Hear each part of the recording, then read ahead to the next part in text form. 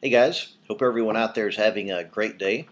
Today's video is going to be kind of short, and I just wanted to share with you quickly a word that you may run into in the Philippines, and that word is Suki. Now, if you're wondering what that means, it basically means a loyal customer or a repeat customer. So let's say you go to, and it can apply really to anything. It can apply to a restaurant, a store, any business.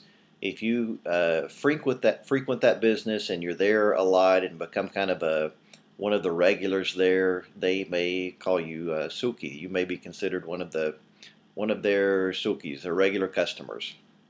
And it's really not that big of a deal, but it is kind of nice because sometimes if you're visiting the same place over and over, sometimes they may give you a little discount of some sort.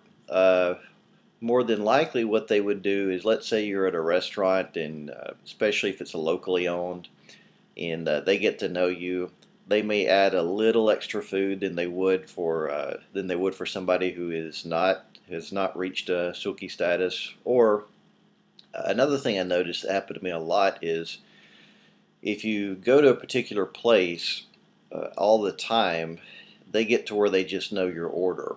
And so I remember there was a Dunkin' Donuts I went to all the time at an SM near where I lived in Manila, and they knew. I think it was like the combo I would always get was it was like a coffee and two donuts. And so when I would walk in, they would tell me whether or not they needed to brew some coffee. So you walk in there, oh sir, we're just brewing some coffee, so it'll be a minute.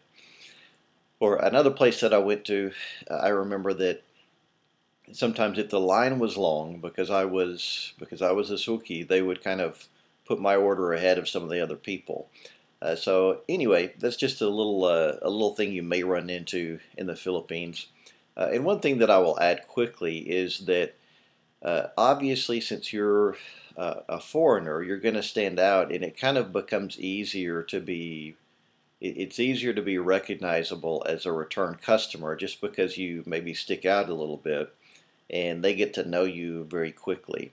So anyway, that's nothing earth-shattering, I know, but it's just something that I thought about the other day as I was watching some of the other expat videos and reminiscing about my own experiences in the Philippines.